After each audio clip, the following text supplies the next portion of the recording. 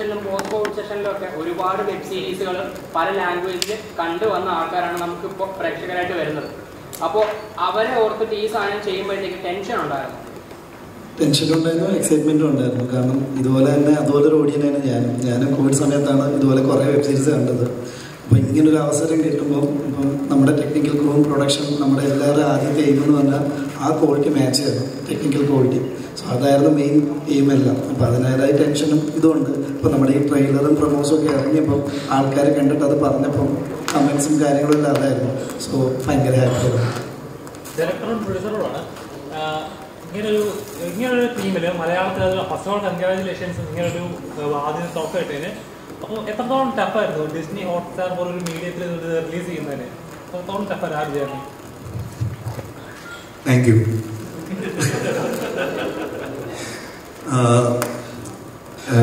Disney ഹോട്ട്സ്റ്റാറിന്റെ കോൺട്രാക്റ്റുകൾ വായിക്കുമ്പോൾ നമുക്ക് പേടി വരുമെങ്കിലും അവർ ശരിക്കും നല്ല ആൾക്കാരാണ്.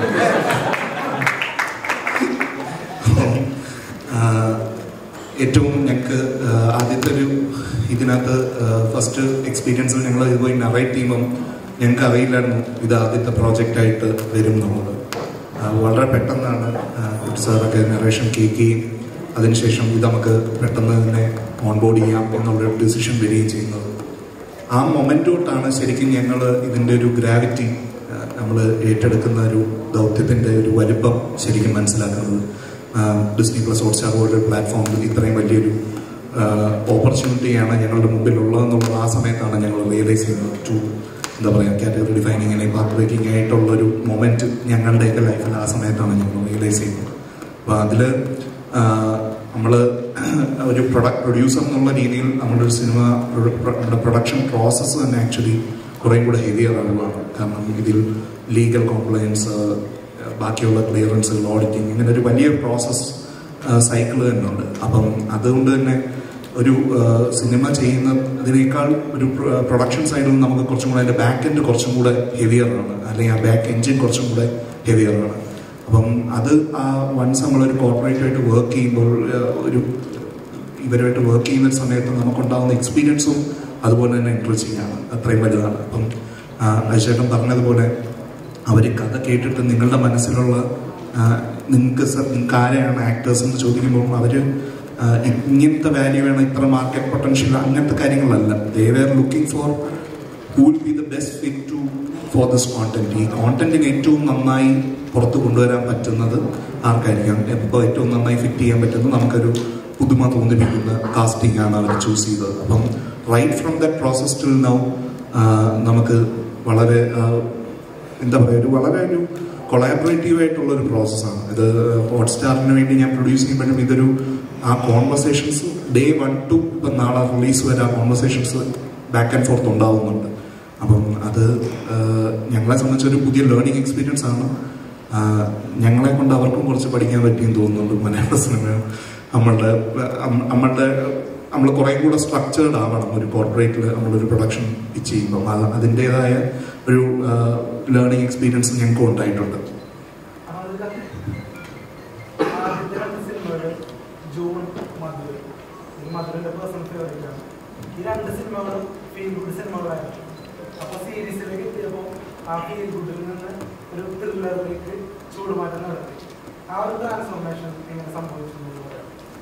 ഇതൊന്നും അങ്ങനെ പ്ലാൻഡൊന്നും അല്ല. പിന്നെ ഞാൻ ഈ ഫീൽ ഗുഡിനെക്കാളും പോലെ ത്രില്ലേഴ്സ് ഇഷ്ടപ്പെടുന്ന ആള്. പക്ഷെ വന്നതെല്ലാം ഇങ്ങനെ നമുക്ക് ഇഷ്ടപ്പെടുന്ന കഥ എങ്ങനെയാണ് ജൂണും മധുരം ഉണ്ടായത്. അപ്പം നമുക്ക് ഇതുപോലൊരു അവസരം കിട്ടി പിച്ച് ചെയ്യാൻ പോയപ്പം നമ്മൾ നോക്കുമ്പം എനിക്കൊരു ജോണർ ഷിഫ്റ്റ് ചെയ്യാം. വെബ് സീരീസിലാണെങ്കിൽ നമുക്ക് എല്ലാവർക്കും അറിയാമല്ലോ, കുറേ ലെയേഴ്സ്, നമുക്ക് ഇച്ചിരി കൂടെ ലെങ്തി ഫോർമാറ്റ് ഇത് ചെയ്യാം, കുറച്ചുകൂടെ സേഫാന്ന് വിചാരിച്ചു. പിന്നെ നമ്മളും ഇതുപോലെ തന്നെ കുറേ വെബ് സീരീസ് കണ്ടിട്ട് ഇതുപോലെ ചെയ്യണമെന്ന് ഭയങ്കര ആഗ്രഹം ഉണ്ടായിരുന്നു. സോ എല്ലാം കൂടെ കറങ്ങി വന്നപ്പോൾ നന്മ വിട്ട് ഇതിലോട്ട് പിടിക്കാമെന്ന് വെച്ചു. Thank you. ഡയറക്ടറിനോട് ഒരു ക്വസ്റ്റ്യൻ. ഇവിടെ ഓവർ ഹിയർ. അപ്പം ഈ വെബ് സീരീസ് കണ്ടിട്ടുള്ള പ്രേക്ഷകരുടെ കാര്യം പറഞ്ഞു. അപ്പം ഈ വെബ് സീരീസ് എന്താണെന്ന് പോലും അറിയാത്ത ഒരുപാട് സിനിമ ആരാധകർ ഇപ്പോഴും കേരളത്തിലുണ്ട്. So how do you like to let them know about the Kerala crime sites? ഒന്ന് ഇതുപോലെ തന്നെ, അതായത് നമ്മൾ കോവിഡ് സമയത്ത് കുറേ പേര് കണ്ടിട്ടുമുണ്ട്. പിന്നെ അറിയാമല്ലോ ഡിസ്നി പ്ലസ് ഹോട്ട്സ്റ്റാറിലായി വരുന്നത്, നമ്മളിതിൻ്റെ പ്രൊമോസ് കാണുന്നുണ്ട്. എല്ലാ യൂട്യൂബിലാണെങ്കിൽ ആഡ്, അങ്ങനെ ഇതിനെക്കുറിച്ചുള്ള ഈ പ്രൊമോഷൻസ് കുറേ വരുന്നുണ്ട്. അതായത് ഏഷ്യാനെറ്റിൽ നിങ്ങൾക്ക് അറിയാമല്ലോ, ഇപ്പം ഞാൻ കഴിഞ്ഞ ദിവസം ടെസ്റ്റ് കാണുമ്പോൾ ക്രിക്കറ്റ് ടെസ്റ്റ് ഫൈനൽ കാണുമ്പോൾ അതിനകത്ത് നമ്മുടെ ആഡ് വന്നു. അപ്പം ബിഗ് ബോസിലാണ് അതിൻ്റെ ട്രെയിലർ ലോഞ്ച് ചെയ്തത്. ഏറ്റവും കൂടുതൽ സാധാരണക്കാർ കാണുന്ന ആ ഒരു പ്രോഗ്രാമിൽ അതിൻ്റെ ലോഞ്ച് ചെയ്തത്. അപ്പോൾ അതിൻ്റെ അവയർനെസ് എന്തായാലും ഉണ്ട്. ആൾക്കാർ ഇതിനെക്കുറിച്ച് അറിയാത്ത ആൾക്കാരുണ്ടെങ്കിൽ ഉറപ്പായിട്ടും ഇതെന്താണെന്ന് അറിയാനുള്ളൊരു മാർക്കറ്റിംഗ് പരിപാടിയല്ല. ഇപ്പം ഇതിൻ്റെ പേരും ആരോട് ചോദിച്ചാലും ഇതിനെക്കുറിച്ചൊരു ഇതുണ്ട്. ബാക്കി അവർ കണ്ടു നോക്കണം. അതിനൊരു ക്യാച്ചിങ് ആയിട്ടൊരു നെയിമാണ്. ശരിക്കും ഒരു സീസൺ 2 സീസൺ 3 അങ്ങനെ പോകാൻ പറ്റുന്ന ഒരു അങ്ങനെ ടൈറ്റിലാണ്. അപ്പോൾ ഇവരെ വെച്ച് തന്നെ അങ്ങനെ ഒരു പ്ലാൻ ഉണ്ടോ? ഓൾറെഡി അങ്ങനെ ഇതിന്റെ പ്ലാൻ എഴുതിയിട്ടുണ്ടോ? എന്തായാലും അതെ, നിങ്ങൾക്ക് ചോദിക്കാമല്ലോ, ഒരു വെബ് സീരീസ് ചെയ്യുമ്പോൾ കേരള ക്രൈം, അതായത് കേരളത്തിൽ പല പല ക്രൈം കാണുമല്ലോ. നമുക്കൊരു സീരീസിൻ്റെ ഒരു ഇതുണ്ട്. ബാക്കിയൊന്നും ഇപ്പോൾ പറയുന്നില്ല, ആദ്യം ഇതൊന്നും ഇറങ്ങണ്ടേ.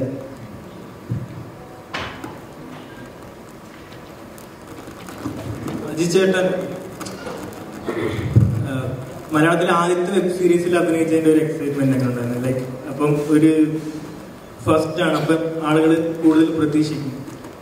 അപ്പം ഒരു നടൻ എന്നുള്ള നിലയിൽ ഫോർമാറ്റ് എന്നെ ബോധറിയാറില്ല. ഷോർട്ട് ഫിലിംസും സിനിമയും സീരിയലും ഒക്കെ അഭിനയിച്ചിട്ടുണ്ട്. വെബ് സീരീസ് തീർച്ചയായിട്ടും ഞാൻ പറഞ്ഞില്ല, ഞാൻ വിശ്വസിച്ച് തുടങ്ങിയത് പകുതി വഴിയായി കഴിഞ്ഞപ്പോഴാണ്. തമാശയ്ക്ക് പറഞ്ഞല്ല, കാര്യം ഇവർ രണ്ടുപേരും ചെയ്യുന്ന ഒരു പ്രൊഡക്റ്റ് എന്താണെങ്കിലും എവിടെയെങ്കിലും റിലീസാവുമെന്ന് എനിക്ക് ഉറപ്പാണ്. നാഷണൽ അവാർഡും സ്റ്റേറ്റ് അവാർഡും കിട്ടിയ ആളും 2 പടം സൂപ്പർ ഹിറ്റ് ആക്കിയ ഒരു വ്യക്തി എന്ന് പറയുമ്പോൾ എനിക്ക് തീർച്ചയായിട്ടും അവരുടെ profile is much head of my. അപ്പം ഞാൻ എൻ്റെ ജോലി മാത്രമേ അവിടെ ബോധമുള്ളൂ. അതെ, എവിടെയെങ്കിലും റിലീസാകുമ്പോൾ ആളുകൾ കാണും, എനിക്ക് അത്രേ ഉള്ളൂ. പക്ഷെ ഒരു പോയിന്റ് തൊട്ട് അത് ഡിസ്നി ആണ് എന്ന് സീരിയസ്ലി മനസ്സിലാക്കി. ഇപ്പോൾ ദിലീപ് സാറായിട്ടുള്ള കോൺവെർസേഷൻ, രാഹുലിൻ്റെ വന്നിട്ടുള്ള വിശേഷം പറയലൊക്കെ ആയിക്കഴിഞ്ഞപ്പോൾ അതിൽ നമുക്ക് എക്സൈറ്റ്മെൻറ്റ് പൊതുവെ ഇച്ചിരി കുറവാണ്. എനിക്ക് കുറച്ചും കൂടി കോൺഷ്യസ് ആവും നമ്മൾ ഇതെങ്ങനെ റിസീവ് ചെയ്യും. ഇപ്പോൾ ഇന്ന് പ്രേക്ഷകർ വളരെ ക്രിട്ടിക്കലാണ്, പ്രേക്ഷകർ എക്സ്പോസ്ഡ് ആണ്. അപ്പോൾ അവരുടെ ഇഷ്ടത്തിനൊപ്പം നമ്മളുടെ ഒരു പ്രൊഡക്റ്റ് മാച്ച് ചെയ്യുക എന്നുള്ളത് തന്നെയാണ് ഏതൊരു കലാരൂപ സൃഷ്ടിയുടെയും ആത്യന്തികമായ ലക്ഷ്യം. ഇന്ന് സാധാരണ കലാസൃഷ്ടികൾ അവരവരുടെ ഫസ്റ്റ് എക്സൈറ്റിംഗായിട്ട് എടുത്തിട്ട് അത് പ്രേക്ഷകരെ എക്സൈറ്റിപ്പിക്കുന്ന ഒരു രീതിയൊക്കെ ഞാൻ കേട്ടിട്ടുണ്ട്, അല്ലെങ്കിൽ നമ്മൾ കണ്ടിട്ടുണ്ട്. പക്ഷെ ഇന്ന് തീർച്ചയായിട്ടും ഏതൊരു ഫിലിം മേക്കറിൻ്റെയും ഭയമാണ് ക്രിട്ടിക്കലായിട്ടുള്ള ഒരു ഓഡിയൻസ്. അപ്പോൾ ആ ഓഡിയൻസിൻ്റെ എക്സ്പെക്റ്റേഷൻ മീറ്റ് ചെയ്യാൻ പറ്റുക, അല്ലെങ്കിൽ നമുക്ക് കിട്ടിയ ഒരു അവസരം അവർ നന്നായി വിനിയോഗിച്ചു എന്നെങ്കിലും തോന്നിപ്പിക്കുക എന്നുള്ളത് മാത്രമായിരുന്നു നമ്മുടെ ശ്രദ്ധ. ഇതിൻ്റെ റിസൾട്ട്സ് ഒന്നും അല്ലെങ്കിൽ ഔട്ട്കം ഒന്നും ആക്ച്വലി ഞാൻ ഒരിക്കലും ബോധടല്ല, even if it's good or bad. അഹമ്മദിനോടാണ് പ്രശ്നം. ഇതൊരു വലിയ ഓപ്പർച്യൂണിറ്റിയാണ്, അതിനാൽ തന്നെ കൺഗ്രാറ്റ്സ്. അതുപോലെ തന്നെ ഒരു വലിയ റെസ്പോൺസിബിലിറ്റിയാണ് ഈ ഒരു കാസ്റ്റിംഗ് പ്രോസസ്സ്. ഓരോരുത്തർ ഇന്ന കാസ്റ്റ് ഇന്ന ക്യാരക്ടർ ചെയ്യണം എന്നുള്ളത്. അപ്പം ആ ഒരു പ്രോസസ്സ് എങ്ങനെയാണ്? അജുചേട്ടൻ്റെ ലാൽ സാറിൻ്റെ ഇതാണെങ്കിൽ നമുക്ക്, അതായത് ഒരു നോർമൽ കേരള പോലീസിനെ റിലേറ്റ് ചെയ്യണമെന്നുണ്ടായിരുന്നു. സാധാ ഒരു സിയും എസ് ഐയും 3 കോൺസ്റ്റബിളും കൂടെ സോൾവ് ചെയ്തൊരു കേസാണ്. അപ്പം അവർക്ക് റിലേറ്റ് ചെയ്യണം. അപ്പം നമ്മളിത് ചെയ്യുമ്പം അജുചേട്ടനെ ആണ് ലീഡെന്ന് പറയുമ്പോൾ ആൾക്കാർ ഒരു ഇതുണ്ടല്ലോ, അത് നമുക്കൊന്ന് മാറ്റി കിട്ടണം. പിന്നെ അജുചേട്ടൻ ലാൽ സാർ എന്ന് പറഞ്ഞ കോമ്പിനേഷൻ ഒരു കോൺട്രാസ്റ്റ് ഉണ്ട്, അങ്ങനത്തെ ഒരു ഇത് നോക്കണം. പിന്നെ ബാക്കിയുള്ള കാസ്റ്റിംഗ് മൊത്തം നമ്മൾ ചെയ്തത് കൊച്ചിയിൽ ആക്ട് ലാബ് എന്ന് പറഞ്ഞ ഇതുണ്ട്. ഞാൻ എപ്പോഴും ഓപ്പൺ ഓഡീഷൻസ് ഒക്കെ വെച്ച് അങ്ങനെ ചെയ്യുന്നതാണ്. അപ്പോൾ ഇത്തവണ ചെയ്തതെന്ന് വെച്ചാൽ എനിക്ക് ആക്ട് ലാബിലെ കുറച്ച് പേരെ അറിയാം. അപ്പോൾ അവരുടെ ഇതെന്ന് വെച്ച് കഴിഞ്ഞാൽ അഭിനയിക്കാൻ വേണ്ടി വന്നേക്കുന്ന കുറേ ആൾക്കാരാണ്. അപ്പം ഇത്തവണ ഞാൻ വെളിയിൽ നിന്ന് ഓഡീഷൻ വെക്കാതെ ഇപ്പം നമ്മുടെ ജോബും കാര്യങ്ങളൊക്കെ വിട്ട് ആക്ടിങ്ങിന് വേണ്ടി മാത്രം നടക്കുന്ന ഒരു വർക്ക്ഷോപ്പൊക്കെ നടത്തുന്ന ഒരു സ്ഥലത്ത് അവിടെ പോയി അവർക്ക് വേണ്ടി മാത്രം ഓഡീഷൻ വെച്ച് ഇപ്പം അജുചേട്ടൻ പറഞ്ഞ 90 ആൾക്കാരിൽ മിക്ക ആൾക്കാർ അവിടെ നിന്ന് തന്നെ കാസ്റ്റിംഗ് നടത്തി. സോ അവിടെ തന്നെ നമുക്ക് ആപ്റ്റായിട്ട് കുറേ പേര് ക്യാരക്ടേഴ്സിനൊക്കെ കുറേ, ഇപ്പോൾ ഒരു ചെറിയ ഡയലോഗ് ആണെങ്കിൽ കൂടി അങ്ങനെയുള്ള ആൾക്കാരെ നമ്മൾ മാക്സിമം കൊടുത്തത്. അപ്പം അങ്ങനെ അതിൻ്റെ പ്രോസസ്സ് 70ഓളം ന്യൂ കമേഴ്സ് ഉണ്ട്. അവിടെ നിന്ന് എടുത്ത 70ഓളം ന്യൂ കമേഴ്സ് ഉണ്ട്. ഈവൻ ദോ പ്രോസ്റ്റിറ്റ്യൂഷൻ എന്ന് പറയുന്ന ഒരു സംഭവം നമ്മുടെ നാട്ടിലിപ്പോൾ ലീഗൽ ആണെങ്കിൽ പോലും അതിനെതിരെ നെറ്റി ചുളിക്കുന്ന ഒരു സമൂഹമാണ് ഇന്നും നമുക്കുള്ളത്. അപ്പോൾ അങ്ങനത്തെ ഒരു കഥാപാത്രം ഈ വെബ് സീരീസിൽ പോർട്രേറ്റ് ചെയ്യുമ്പോൾ അതിനുള്ള വെല്ലുവിളികൾ എന്തൊക്കെയായിരുന്നു? ഇന്ന് ആദ്യത്തെ 3 എപ്പിസോഡ് കണ്ടായിരുന്നോ? അപ്പോൾ നമ്മൾ നോർമലി ഒരു പ്രോസ്റ്റിറ്റ്യൂട്ടിനെ കാണിക്കുന്നത് തന്നെ എങ്ങനെയാണ് നമ്മൾ സിനിമയിൽ കാണണമെങ്കിൽ കുറേ ലിപ്സ്റ്റിക്ക്, സാരി, ഇങ്ങനത്തെ ഒരു ഇത്. പിന്നെ നമ്മൾ ഇതിനകത്ത് ലതിക എന്ന് പറഞ്ഞ ക്യാരക്ടർ സൂപ്പർ മാർക്കറ്റിൽ വർക്ക് ചെയ്യുക. എനിക്ക് തോന്നുന്നില്ല ഒരു ഇതിൽ നിങ്ങളൊരു വർക്കിംഗ് ആയിട്ടുള്ള ഒരു പ്രോസ്റ്റിറ്റ്യൂട്ടിനെ നിങ്ങൾ ഒരിടത്തും കണ്ടോന്ന് എനിക്ക് തോന്നുന്നില്ല. ശരിക്കുള്ള ഇത് അങ്ങനെയാണ്. നമ്മൾ അവരെ വേറെ രീതിയിലൊന്നും കാണിച്ചിട്ടില്ല. അവർക്ക് ഫാമിലി ഉണ്ട്, അവർക്ക് അതിൻ്റെതായ ജോബുണ്ട്, ബാക്കിയെല്ലാം അതിൻ്റെ ഒരു ഇതായിട്ടാണ്. അല്ലാതെ അതിനെ വേറൊരു രീതി നമ്മൾ കാണിക്കാനോ അങ്ങനത്തെ ഒരു, അതുകൊണ്ട് റൈറ്റിങ്ങിൽ തന്നെ നമുക്ക് അതുള്ളതുകൊണ്ട് അതിനെക്കുറിച്ച് ടെൻഷനൊന്നുമില്ലായിരുന്നു. അപ്പോൾ ഇപ്പോഴും നമ്മുടെ സമൂഹത്തിലെ ആൾക്കാർ അതിനൊരു ഭയങ്കര ഒരു സിന്നായിട്ട്, പാപമായിട്ട് കാണുന്നുണ്ട്. അപ്പൊ അവരോട് എന്താണ് പറയാനുള്ളത് ഈ ഒരു അവസരത്തിൽ?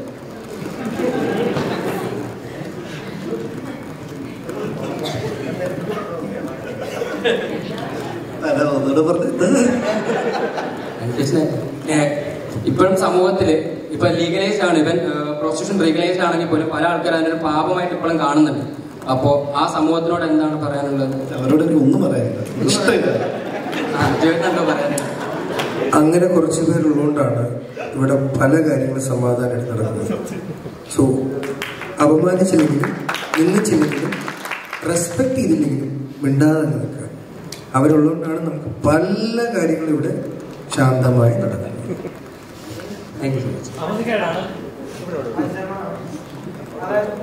സ്വന്തം ജീവിതത്തിലുള്ള റോളുകളെ, പരിഹാസങ്ങളെയൊക്കെ തുറന്ന് പറഞ്ഞ് മറ്റുള്ളവരെ ചിരിപ്പിക്കാനും വളരെ പോസിറ്റീവായിട്ട് അത് തുറന്നു പറയുന്ന ഒരു സ്വഭാവം അജിച്ചേട്ടൻ കണ്ടതാണ്. മറ്റൊരാളെ സംഭവിക്കാത്ത തരത്തിൽ സ്വന്തമായി സംഭവിക്കുന്ന കാര്യങ്ങളെ റോളുകളായിട്ട് പ്രസന്റ് ചെയ്യുന്നത്. ഇത് ഇന്നസെൻസ് ആറിലൊക്കെയാണ് കൂടുതലായിട്ട് കണ്ടിരിക്കുന്നത്. അപ്പൊ ഇപ്പോ പ്രസ് മീറ്റിൽ പറഞ്ഞു, ഇങ്ങനെ ഷൂട്ട് ചെയ്തുകൊണ്ടിരുന്ന സമയത്ത് പുറത്തുനിന്ന് വന്നൊരു ഒപ്പീനിയൻ, അതിപ്പോൾ ബോഡി ഷേമിംഗ് പോലെ അവിടെ നിന്ന് വന്നിട്ട് ആ ഷോട്ട് കണ്ടിന്യൂ ചെയ്തു. അപ്പൊ അത് അത്രത്തോളം മെന്റലി സ്ട്രോങ് ആയതുകൊണ്ട് തന്നെ അപ്പോ ബോഡി ഷേമിംഗ് ഒക്കെ കിട്ടി വളരെ മെന്റലി ഡൗൺ ആയി പോകുന്നതോടുകൂടി എന്താണ് അജിച്ചേട്ടൻ പറയുന്നത്? ഞാൻ ബിലോങ് ചെയ്യുന്നത് ഒരു പ്രത്യേക ജനറേഷനിലായി പോയി. ഈ 40s അടുക്കുന്നവർ. ഞങ്ങൾ ന്യൂജൻ അല്ല, പഴയ തലമുറയല്ല. വല്ലാത്ത അവസ്ഥയാണ്. വീട്ടിൽ ഞങ്ങൾ അഭിമുഖീകരിക്കുന്ന ഞങ്ങളുടെ പാരൻസ് പഴയ തലമുറയാണ്. അവർക്ക് എന്ത് പൊളിറ്റിക്കൽ കറക്റ്റ്നെസ്. അപ്പം നമ്മൾ അവരുടെ പുറത്തെ മാറ്റം നമ്മൾ മനസ്സിലാക്കുന്നുണ്ട്, നമ്മളനുസരിച്ച് മാറാൻ ശ്രമിക്കുന്നുണ്ട്. നമ്മൾ വീട്ടിൽ അച്ഛനും അമ്മയെടുത്തും പഴയ നമ്മൾ പൊളിറ്റിക്കലി കറക്റ്റ് അല്ല. വീട് തുറന്ന് പുറത്തിറങ്ങി കഴിഞ്ഞാൽ നമ്മൾ പുതിയ തലമുറയെ കാണുന്നത്. അവിടെ നമ്മൾ അഭിനയിച്ച് തുടങ്ങുക, പഠിക്കുക. കാര്യം ബോഡി ഷേമിങ് ഒരു തെറ്റാണെന്ന് ഞാൻ 2 വർഷമായിട്ട് അറിഞ്ഞുള്ളൂ, 2 or 3. എന്നെ നന്നായിട്ട് ചെറുപ്പം തൊട്ടേ ഈ പറഞ്ഞ ഹൈറ്റിനെ, പക്ഷെ എന്നെ ബോധർ ചെയ്തിട്ടേ ഇല്ല ഇന്ന് വരെ, ടു ബി ഫ്രാങ്ക്. അത് എനിക്കൊരു വിഷയമായിട്ട് തോന്നിയിട്ടില്ല. എന്നെ കളിയാക്കിയാലും അല്ലെങ്കിൽ കളിയാക്കിയ ഫ്രണ്ട്സ് ഉണ്ട് കോളേജിലാണെങ്കിലും. നമ്മളതിൻ്റെ ഒരു ഫണ്ണിലേ കണ്ടുള്ളൂ. പക്ഷെ അത് തെറ്റായി മാറിയൊരു കാലഘട്ടത്തിൽ ഞാൻ അത് ചെയ്യണം എന്ന് ഒരിക്കലും പറയുന്നത് ശരിയല്ല. പക്ഷെ എനിക്ക് എൻ്റെ കാര്യം തീരുമാനിക്കാമല്ലോ, എനിക്ക് കുഴപ്പമില്ല. പക്ഷെ അതുകൊണ്ട് മാനസികമായ ഒരു ഭൂരിപക്ഷം അത് ബാധിക്കപ്പെടുന്നില്ല. കുറച്ചൊക്കെ ഫൈറ്റ് ചെയ്താലല്ലേ നമ്മൾ സ്ട്രോങ് ആവുള്ളൂ. അപ്പം അത് പൂർണ്ണമായും അത് ഡിബേറ്റബിളാണ് ഭയങ്കര. ഇപ്പം എന്നോട് ചോദിക്കുകയാണെങ്കിൽ അങ്ങനെയൊക്കെ ഈ പുറത്ത് ജീവിതം ഒട്ടും സുന്ദരമല്ല. നന്മമരങ്ങളൊന്നുമില്ല അഹമ്മദിനെ പോലെ. ഓക്കെ, ഒരവസരം കിട്ടിക്കഴിഞ്ഞാൽ ഈ റാറ്റ് റേസ് നമ്മളുടെ ഇമോഷൻസോ നമ്മളുടെ സന്തോഷമോ ഒന്നും നോക്കി എനിക്ക് തോന്നില്ല ആരും നിൽക്കുന്നത്. അപ്പം അവിടെ പോയി ഒരു ആട്ടമാട് കാണുന്നുണ്ട്. അവിടെ നമ്മൾ കുറച്ചും കൂടി സ്ട്രീറ്റ് സ്മാർട്ടായിരിക്കണം. ആ സ്ട്രീറ്റ് സ്മാർട്ട്നെസ്സിന് ഇതൊക്കെ കേട്ടാൽ അത് പോട്ട് പുല്ലെന്ന് തോന്നാനുള്ളൊരു ആറ്റിറ്റ്യൂഡ് നമ്മൾ സ്വയം അക്വയർ ചെയ്യണം. അല്ലാതെ അപ്പുറത്ത് നിൽക്കുന്നവൻ നമ്മളെ ബോഡി ഷെയിം ചെയ്യുക, ഞാൻ തെറ്റാ ചെയ്യുന്നത് പൊളിറ്റിക്കലി കറക്റ്റായിട്ട് ചിന്തിച്ചുകൊണ്ടിരിക്കുന്ന ഒരു ലോകം പുറത്തില്ല. പക്ഷേ ഇന്നത്തെ തലമുറയോടുള്ള എനിക്കുള്ള പ്ലസ്, നിങ്ങളുടെ ഈ ഒരു മൂവ്മെൻറ്റ് നല്ല രീതിയിൽ അത് പോപ്പുലർ ആകുന്നുണ്ട്. ഒരു 5 വർഷം 10 വർഷം കഴിയുമ്പം നമ്മുടെ നാട് ശരിക്കും ഗോഡ്സ് ഓൺ കൺട്രിയായി മാറും എന്ന് ഞാൻ പ്രത്യാശിക്കുന്നു. അപ്പോൾ ഇതൊക്കെ എല്ലാവർക്കും ആ ഒരു സമയത്ത് ആ ബോധമൊക്കെ വന്നിട്ട് ഇതൊന്നും ഇല്ലാത്ത ആ ഒരു സ്പേസായി മാറും. അപ്പോൾ എല്ലാവരും കൂടി കുറച്ചും കൂടി നല്ലൊരു ഹാർമോണി വളരുമെന്ന് ഞാൻ വിചാരിക്കുന്നു. അത് പ്യുവർ നമ്മൾ പറയാമല്ലോ, ഈ ഒരു നടക്കാത്തൊരു സ്വപ്നമായിരിക്കും. അതായത് ഇപ്പം ഒരു സിനിമ തങ്ങളുടെ ആദ്യത്തെ 2 ചിത്രങ്ങളും അതുപോലെ ഫീൽ ഗുഡ് അല്ലെങ്കിൽ എല്ലാ പ്രേക്ഷകരും കണ്ട് ആഗ്രഹിക്കുക അങ്ങനത്തെ ഒരു ടിക്കറ്റ് എടുക്കുന്ന പ്രേക്ഷകനെ തീർച്ചയായും കണ്ടിറങ്ങി സന്തോഷത്തോടെ അങ്ങനെ ഒരു ചിത്രമായിരുന്നു. അപ്പം ഇങ്ങനെ ഒരു ചിത്രം ഒരു ത്രില്ലർ മോഡ് അല്ലെങ്കിൽ ഒരു ക്രൈം മോഡിൽ എടുക്കുക അത്രത്തോളം റിസർച്ച് ഉണ്ടായിരുന്നു അതിന് വേണ്ടി. ഒരു ഡൗട്ടോടെ ഉണ്ട്, കാരണം പറയാൻ പറ്റുമെന്ന് എനിക്കറിയത്തില്ല. ആ സീനിനകത്ത് മറ്റേ മർഡർ നടക്കുന്ന സീനിനകത്ത് പോലീസുകാർ ഇൻവെസ്റ്റ് ചെയ്യുന്ന രീതിയൊക്കെ അതിനകത്ത് ഗ്ലൗസ് അത് പ്രോപ്പർ റിസർച്ച് ഉണ്ടായിരുന്നു. അതായത് നമ്മൾ ഒന്ന് ഈ വെബ് സീരീസ് എന്ന് പറയുമ്പോൾ നമ്മുടെ എക്സ്പീരിയൻസ് നമ്മൾ കണ്ട വെബ് സീരീസ് തന്നെയാണ്. അപ്പോൾ അതിൻ്റെ മീറ്ററും ഗ്രാഫും നമുക്ക് കണ്ടതിൻ്റെ എക്സ്പീരിയൻസിലാണ് നമ്മൾ ചെയ്യുന്നത്. റൈറ്റിംഗ് പ്രോസസ്സിൽ നമ്മൾ കുറേ വെബ് സീരീസ് കണ്ടിട്ട് നമുക്കറിയാമല്ലോ, ഇപ്പോൾ ഒരു സ്റ്റാർട്ടിങ് പഞ്ച്, എൻഡിങ് പഞ്ച്, അതിൻ്റെ ഒരു ഗ്രാഫൊക്കെ. ഈ പോലീസിൻ്റെ ഇതായതുകൊണ്ട് നമുക്കറിയാം ഓരോ വേർഡ് യൂസ് ചെയ്യുന്നതും. ഇപ്പോൾ ഒരു തെളിവ് എടുക്കാൻ വേണ്ടി ഒരു മുറി വെക്കുമ്പോൾ അപ്പോൾ നമ്മളെങ്ങനെന്താ ചെയ്യുന്നത് വെച്ച് കഴിഞ്ഞാൽ സെൻട്രൽ സ്റ്റേഷനിലെ കുറേ പോലീസ് ഓഫീസേഴ്സ് നമ്മളെ ഹെൽപ്പ് ചെയ്തായിരുന്നു കൊച്ചിയിലെ. അപ്പോൾ അവരോട് ചോദിച്ച് ഓരോ സീനും അങ്ങനത്തെ ഇതുപോലത്തെ ടെക്നിക്കൽ കാര്യങ്ങളുള്ള എല്ലാ സംഭവം നമ്മൾ ചോദിച്ചിട്ട് തന്നെയാണ് ചെയ്തത്. നിങ്ങൾ കണ്ടതുപോലെ തന്നെയാണ് അല്ല. ഇപ്പോൾ അജു ചേട്ടൻ അതിനകത്തൊരു ബാഗ് തുറക്കുന്നത് കണ്ടില്ല, അതൊരു കോണ്ടം ബാഗ് ഏറ്റവും ഇതല്ല, ഗ്ലൗസിൻ്റെ ആവശ്യമില്ല. അത് പിടിക്കുന്നത് ഇങ്ങനെയാണ് പിടിച്ചത്, എന്നിട്ടാണ് നോക്കുന്നത്. നമ്മൾ മൂവിയിലാണ് കാണുന്നത്. നമ്മളിപ്പം മിക്ക സിനിമയിലും നമ്മൾ കാണുന്നത് ഒന്നെങ്കിൽ ഒരു ടവല് ഗ്ലൗസ് ഒക്കെ ഇട്ടിട്ട് കത്തി കയറി പിടിക്കുമല്ലോ, അങ്ങനെയല്ല. കത്തിയുടെ രണ്ട് വിരൽ വെച്ച് ഇങ്ങനെ പിടിച്ചാൽ മതി. നമ്മൾ സിനിമയെ കണ്ട സാധനം നമ്മൾ വിശ്വസിച്ചിരിക്കുകയാണ്, ശരിക്കുള്ള ഇവരുടെ ടേംസിൽ അങ്ങനെയല്ല. അപ്പം അങ്ങനത്തെ കാര്യങ്ങളൊക്കെ നമ്മൾ നോക്കിയായിരുന്നു, കുറച്ചൊക്കെ നോക്കിയായിരുന്നു. അടുത്തിടെ ധ്യാൻ ചേട്ടൻ ഒരു ഇന്റർവ്യൂവിൽ പറഞ്ഞിട്ടുണ്ടായിരുന്നു അജിച്ചേട്ടൻ കുറച്ചുകൂടെ സീരിയസ് ക്യാരക്ടേഴ്സ് ചെയ്യാൻ വേണ്ടിയിട്ട് കുറച്ചുകൂടെ സെലക്റ്റീവ് ആയി തുടങ്ങിയെന്ന്. അപ്പോൾ അതിൻ്റെ ഒരു തുടക്കമാണ് ഈ പോലീസ് വേഷം.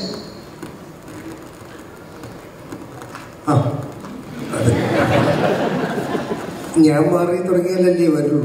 തീർച്ചയായിട്ടും എനിക്ക് തോന്നുന്നു ഞാൻ റിപ്പീറ്റ് ചെയ്തിട്ടുള്ള വേഷങ്ങൾ വേണ്ട എന്ന് തീരുമാനിച്ചിരുന്നു കോവിഡിന് ശേഷം. അങ്ങനെ ഇരിക്കുമ്പോഴാണ് തീർച്ചയായിട്ടും മുഹമ്മദിൻ്റെ ഈ phone call. Thank you so much. Really sorry, സമയപരിമിതികൾ ഉള്ളതുകൊണ്ട് തന്നെ Q&A നമ്മൾ വൈൻഡ് അപ്പ് ചെയ്യാണ്. Requesting all the cast and crew to kindly join on stage four A photo session please. കാസ്റ്റിലെയും ക്രൂവിലെയും കുറച്ച് പ്രധാനപ്പെട്ട ആൾക്കാർ ഇവിടെ എത്തിയിട്ടുണ്ട്. അവരെ ഒന്ന് ഞാൻ സ്റ്റേജിലേക്ക് ക്ഷണിക്കുകയാണ്. നമ്മൾ ആദ്യം തന്നെ നമ്മുടെ 3 ആക്ടേഴ്സ്, നമ്മുടെ പോലീസ് സ്ക്വാഡിലെ പ്രധാനപ്പെട്ട 3 ആക്ടേഴ്സ് ഇവിടെ ഉണ്ട്. നവാസ് വല്ലിക്കുന്ന്, ഷിൻ ഷാൻ, സഞ്ജു.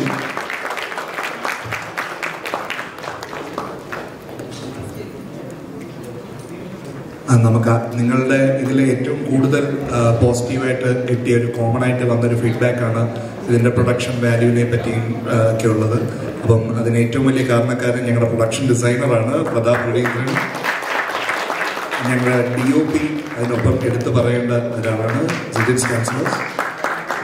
എഡിറ്റർ മഹേഷ്, ഏറ്റവും പ്രധാനപ്പെട്ട റൈറ്റർ ആഷിഖ് ഐമറോടുണ്ട്. അദ്ദേഹത്തെ ആദ്യം വിളിക്കണമെന്ന് എന്നോട് ക്ഷമിക്കാം. ഹരി, ശരത്തായിട്ട് അഭിനയിച്ച ഹരിയുണ്ട്. ഞാൻ നമ്മുടെ എക്സിക്യൂട്ടീവ് പ്രൊഡ്യൂസർ പ്രണവ് ഇവിടുണ്ട്. ഞങ്ങളുടെ ഫിലിം സ്റ്റുഡിയോസിന്റെ ഞങ്ങളുടെ chief associate director Srikanth Mohan, മറ്റൊരു chief associate director Balraj Pattathil, Aswathy, Devaki, Ruth ഇവിടെ ഉണ്ടോ? എല്ലാവരും പ്ലീസ്.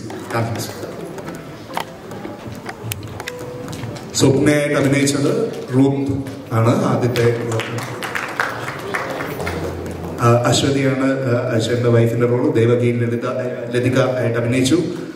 സൗണ്ട് ടീമിലുള്ള നമ്മുടെ സൗണ്ട് ഡിസൈൻ ചെയ്ത ധനുഷ്. വിഷ്ണു PC നമ്മളുടെ സൗണ്ട് മിക്സ് എഞ്ചിനീയർ. ആരെങ്കിലും ഞാൻ വിട്ടുപോയിട്ടുണ്ടോ?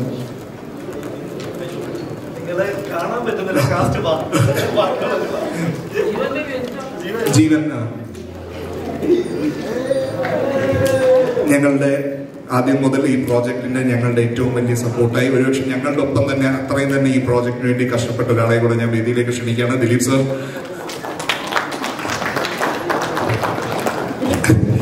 ഞങ്ങളുടെ മ്യൂസിക് കമ്പോസർ, ക്ഷമിക്കുക.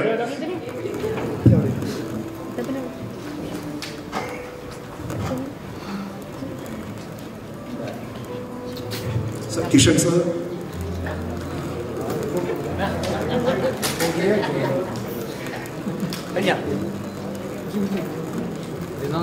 എല്ലാവരും ഇവിടെ എത്തി വിശ്വസിക്കുന്നു. താങ്ക് യു സോ മച്ച് എല്ലാവർക്കും. ഒരിക്കൽ കൂടി ഒരു വലിയ നന്ദി.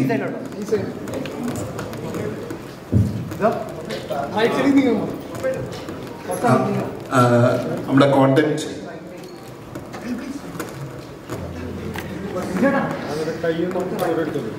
എന്താ സാർ ഡയറക്ഷൻ ടീം ഇവിടെ ഉണ്ട്.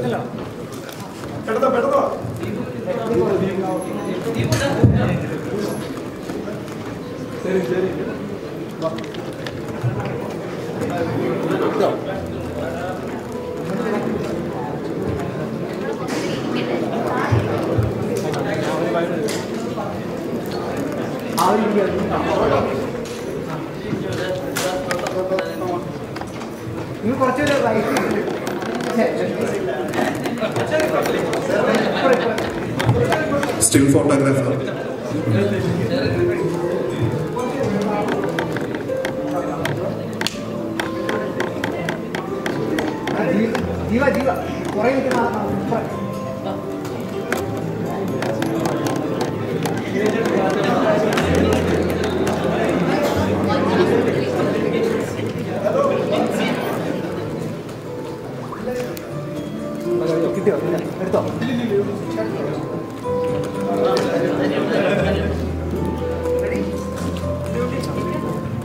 So ladies and gentlemen, that's the entire cast and crew of the first ever Malayalam web series from Disney Plus Hotstar, Kerala Crime Files.